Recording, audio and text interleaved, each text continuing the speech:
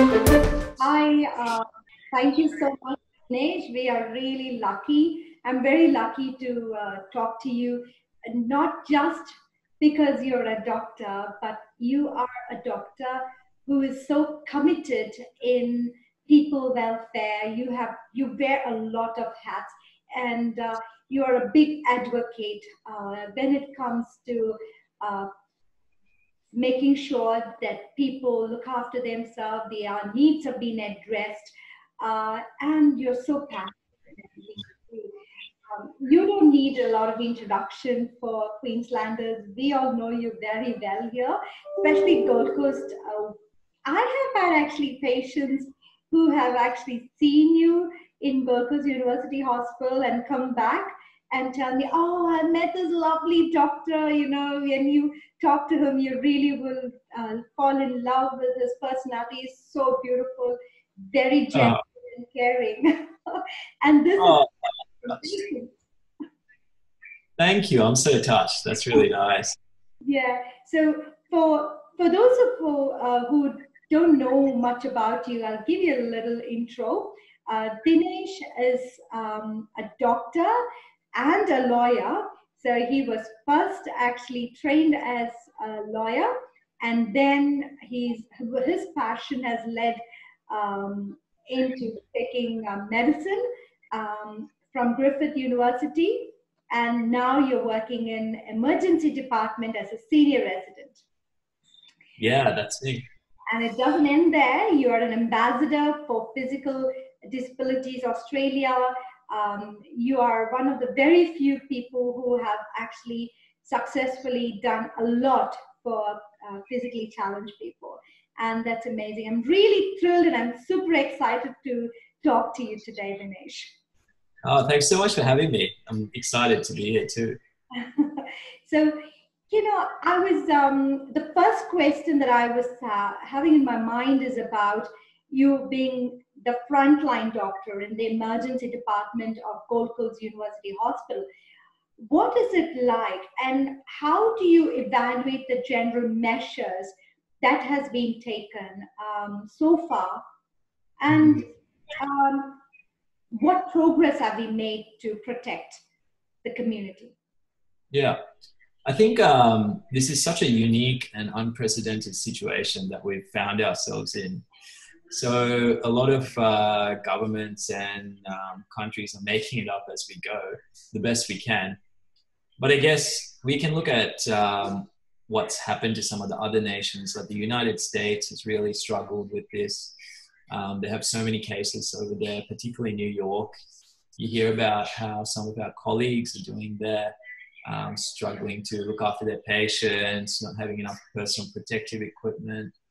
And then you look at what's happening in Italy, where they're facing similar challenges, and other parts of the world as well. Like the NHS is under significant pressure at the moment. So compared to those nations, I think that we're doing so well, and I think that we're lucky to be here. So the social isolation measures that we've taken, the social restrictions, shutting down everything early and decisively, like Australia and New Zealand done, it saved so many lives. And then in our nation, we've got, I think, 71 deaths, which is sad, but it's a lot less than what other countries are facing. So compared to what's going on around the world, I think we've done an amazing job. And the effect of that has been lessening the pressure on hospitals. So because of all these measures that have been taken, we haven't experienced a surge, and we haven't experienced the struggles that some of the other hospitals in other nations have faced, which is a great position to be in. So I think it's one of the rare times where our country has come together, put politics aside, and the community has banded together and just done what's right. And I think that's what Australia's always done. So I think we're in a great position.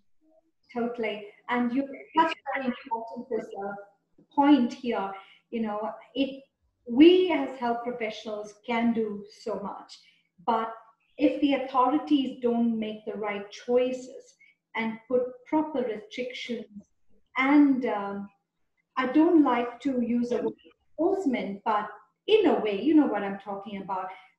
Proper laws in place to protect a wider community, there's only little we can do, because we can continue to campaign, but when it becomes when it comes from the government, there's no ambiguity. This is Yeah. how it is, this is the rules, this is the right advice, this is what the citizen should follow. And that comes out much better than any campaigns that you and I would individually do.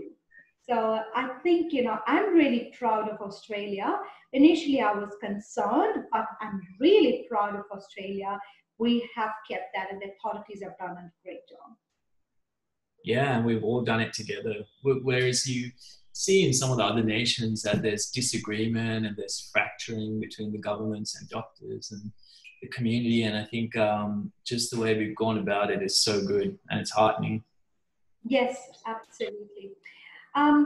You particularly when I was looking through all the and everything, I was very I wanted to know more about the risk in people with disabilities. That's something Yeah. um, has not been discussed or brought into attention much, because we are all in a rush to make sure the major part is looked at. But it is now important to discuss and be more aware. So please tell me and talk to me about what is your understanding about COVID and risk for physically challenged people. Yeah, look, I'll just start it with me as an example. I have a spinal cord injury, which, and the level of my spinal cord injury has meant that my lungs are really affected. So my lung function is very different to someone without a spinal cord injury. So even things like the flu can kill someone with a spinal cord injury very quickly. And respiratory complications are one of the leading causes of death for someone with an injury like this. But it's not just spinal cord injury. Any neuromuscular condition or any chronic lung condition or any, there's a whole range of disabilities that can compromise your lung function and immune system as well. And all these people, including me, are at a greater risk of a poorer outcome from COVID-19. So if, the statistics for anyone ending up in the ICU is already pretty poor when you have COVID-19. I think some of the data that's coming out suggests that the mortality rates are approaching 50% or more. So that's pretty bad. But when you add a complex medical condition like this into it, that can get much worse. So certainly people with disabilities or certain types of disabilities are at much more risk of dying from this and having complications. The other concern, the more ethical concern that's been coming out of all this is particularly in the US, there were some reports made to human rights officers there about rationing. And that specifically pertains to ventilators. So if there's a limited number of ventilators, which there's only a finite amount of ventilators, and you have more patients than there are ventilators, how do you ration that? And if you have someone, say like me, with a spinal cord injury and someone similar to me without a spinal cord injury, arguably the person without a spinal cord injury is going to have a better chance of surviving if you put them on a ventilator. Wow. So one of the ethical arguments is, should you give a ventilator to the person that has a better chance of surviving or not? So these are, there's no right answer to these questions, but they're very... That is unfair. That is not how we practice medicine, is it? Like you and I know, we can't treat like that. We can't treat a patient like that. We can't pick and choose. Exactly. But when you're at a point where you have limited resources and when you have to choose who to give those resources to, those are the difficult ethical considerations that some of our colleagues have been facing overseas when they have had limited amount of ventilators. And these are really tricky conversations, and but they're things that we need to have some discourse about. There are things that we need to decide how to approach. And they're just, they're uncomfortable conversations and they're politically complex conversations, but they're definitely things that we do need to think about. Fortunately, we're at a point where we don't have to worry about these problems in Australia because our resources are meeting the demand. But what if we ever got to a point where the resources are stretched? Those are things that we do need to think about, and those are things that we need to have a clear answer to. But the rights of, certainly the rights of people with disabilities can be impinged upon in these situations. There's plenty of literature out there that suggests that healthcare providers make judgments which are unfounded about the quality of life in people with disabilities, and they can use those judgments to guide treatment. So we just need to make sure that none of that sort of thing happens, but resources are allocated in a fair and just way when resources become stretched. It's a very sensitive but a very important subject, which it needs to be discussed. Yes, fingers crossed, we will escape, and hopefully we wouldn't have a bad second or third wave as we with the numbers that we have right now. But these are important things that we need to look at, because we need to be prepared for tomorrow as well. In case, we can't foolproof. COVID has taught us that. So in case something like this happens, we need to have our internal resources and make sure we take the right decision and be fair with everybody. But it leads to something that's very sensitive. You're a doctor, you're in front line, and you have pointed out the very fact that you have got the spinal injury and your lungs could be affected more than others. Are you not scared to be in front line? I'm asking as well. Well, I actually wanted to stay in the emergency department, but they moved us away from the ED. Me and some of my colleagues who have different medical conditions affecting the lung function. So at the moment, I'm actually working with our executive director or deputy executive director of medical services in helping out with junior doctors and things like that. But I understand the risks, and I trained to be a doctor, so I don't really want to step out at a time when we're needed the most. It's kind of like signing up for the army and not wanting to fight, one of my friends said. So. Yeah, that's exactly right. That's the passion. That is why we have trained as medical professionals. And this is the time our people need us. It's not when they are well, when they are sick. And just because they have got COVID or they may have COVID, that shouldn't and wouldn't change even a single bit of what we do. That makes us feel that we are here, we have some purpose for what we have done. Yeah, it's amazing. Exactly. People like yourself and so many other colleagues around the world, they have sacrificed, and even put themselves at risk. We have unfortunately lost some of our colleagues, but yeah, it is a reality. It's like being at a war zone. I know, and again, I think we're so lucky in Australia, but it's not the case in the NHS or New York. We hear reports from our colleagues, and it's just harrowing. It breaks my heart because I moved from England and I was in Guy's and St. Thomas's, London. It really breaks my heart, and I try, to not take on the negative thoughts as well, because that's something that it's a very important subject. We as medical professionals, even we go through a lot of emotions. We go through a lot of stress and anxiety. We don't know what's coming, and we worry about what's going on around the world. So it's hard even as medical professionals to deal with our own mental challenges and mental health problems and the anxiety of it all. I wonder what it is like being a physical, for a normal, physically challenged person sitting at home who have got no medical background. How are they going to cope? What are the What is there in place? How can we help? How can we reach out? Well, that's a really good question. And at the start of the pandemic, I had a lot of discussions with different people that have a spinal cord injury or whatever it may be. And some people chose to isolate themselves really early, and they just locked themselves away for weeks.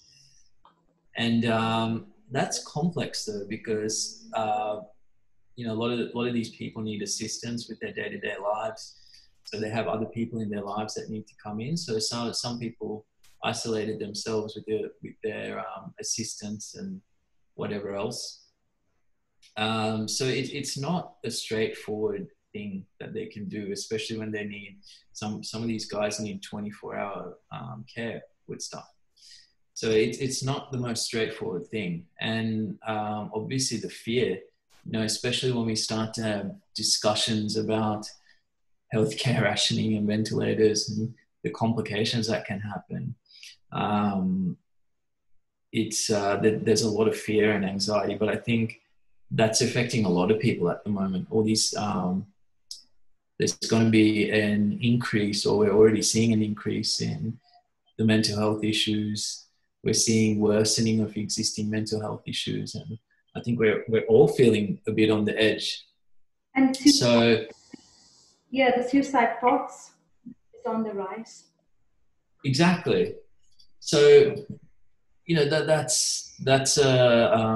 was actually just having a chat with a friend of mine who's a psychiatrist, and she was saying that they're starting to see more and more cases of suicide attempts and whatever it may be.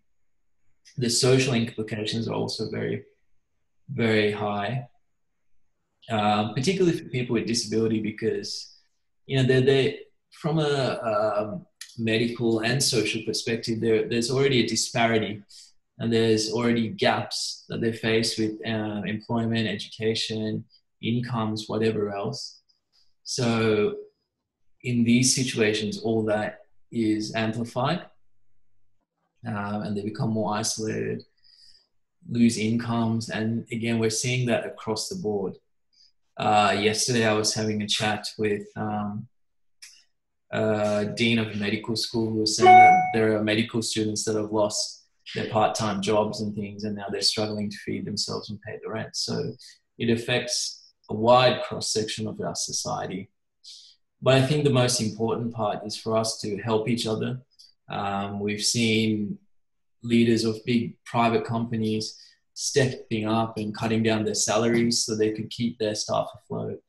We've seen people just supporting each other's neighbors, work colleagues, whatever else. So this is just one of those times where we need to step up, look after each other, and get each other through this time. It's unprecedented, as they call it, and it's so. I never thought something like this I'd be facing in my life. I'm sure for everybody is the same. Um, what is your message for those people who are physically challenged or differently abled, who would be watching us talk right now? What are your tips? How do you cope? And what are the help available that they can take advantage? Um, it's interesting because after I had the accident myself, people are asking me how I cope, and I think you just have to. You either curl up and die or keep going. So that's not a very satisfying answer, but I think you just have to keep going. There will be an end to this. There is a light at the end of the tunnel. It's just getting through the thick of it. That's the hard part. But we'll get through it. And in Australia, we're super lucky. We're getting through it much quicker than anywhere else. And once we get through it, the world will go back to normal. It might take a little bit of time, but it will go back to normal. I think there's plenty of resources. Again, we're so lucky in Australia, but the NDIS has stepped in and they've done a lot of good stuff. So there are support services that you can access. Even the supermarkets have created specific shopping times. So there are a lot of resources that you can access to make life a little bit easier. But I think also just try to tap into your support networks, reach out to people. There are a lot of people that want to help, whether it be online or not. But more than anything, I think during this time, social connection is the most important thing. We just need to come together as a society and support each other. So whether you're differently abled or not, reach out, see what you can do for someone. And by helping each other, I think we can really get through this. Yes, we will. Thank you so much. And you're quite right. I think from what you're saying, the most important message I got was seek help. Do not hesitate, ask for help, and the help is out there, and we should not forget that. Anyway, really enjoy talking to you. I could go on talking to you forever. You're such a lovely man. I've met you outside before the COVID times, and hopefully we'll meet again in person without all the social distancing. And yeah, thank you. Keep up all your good work. I'm signing off. Bye bye. Yeah, likewise. Take care. Thank you. Take care too.